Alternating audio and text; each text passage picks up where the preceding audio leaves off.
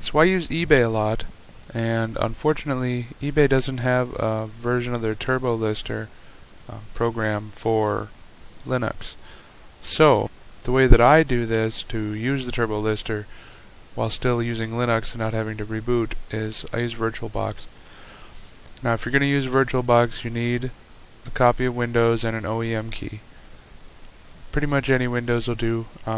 Preference on XP or 7. 7 doesn't work real well in the Virtualbox unless you turn off all the bells and whistles. And if you have a copy of Windows 95 laying around, just go ahead and throw that away.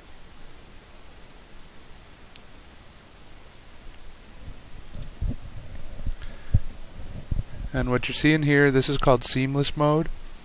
I have 3 monitors, so this is taking up one complete monitor,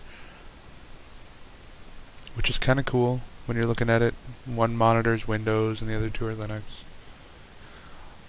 And like I said, it takes a couple minutes to boot up, and once it does, you're going to want to give it another minute or 2 just to get its bearings and, you know, try to figure out why it's alive. Because you can see I don't have internet access yet. Will in a second, but just not yet.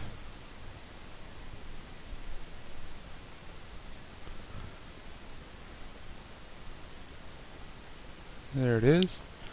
You can see I already got the Turbo Lister application installed. You're going to want to go to their website or go to Google and type in Turbo Lister and you'll find it. Be right there. Should send you right to a download link. It always gives you these annoying pop-ups, which is cool. Right here you can see all my active listings. This is everything that's currently on eBay for me right now. And if I go down here, it'll tell me what's sold, what's unsold, and I can, if I so choose, go to one of these and click relist.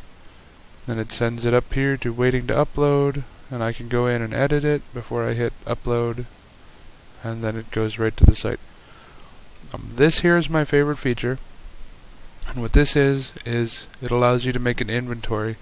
You can go to your activity list, go to your unsold items, copy something, and then paste it up here in your inventory to make it easier so that you know what you have if you have more than a few listings. But the best part about this, you can make a new listing and it doesn't necessarily upload it right away. You can if you want to, but so you fill all this stuff out. Pictures, one thing worth noting, you can't edit the pictures in here like you can on the website. You have to do that before you put them up here. There isn't a rotate or anything like that. But most of the options are the same. You can actually all of the options are the same.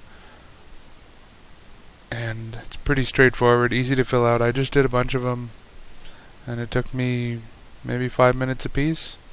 But the nice part is I can do them when I have time and not while I'm trying to make it to the deadline for when I want my listings listed. Another nice feature of using Virtualbox is I can leave this exactly like this, go out here to Virtualbox and go to Save State. And when I do that, Windows goes into this shutdown mode, well, hibernation mode, and it's saved. So if I want to load it back up, I just hit start,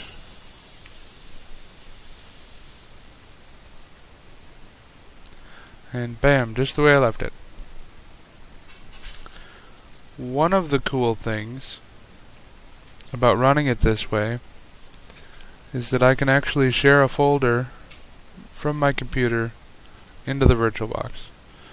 And this is where I keep all my pictures and all of that stuff. I'll show you how to do that real quick also.